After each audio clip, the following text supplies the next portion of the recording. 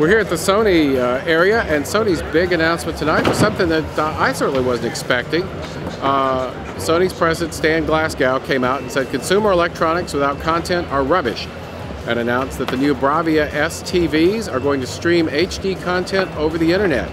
They're partnering with AOL and Yahoo and Grouper to provide movies, news, and amateur video, all streaming through a device that fits on the back of the Bravia TVs, connects to the internet directly without a PC, and it's free.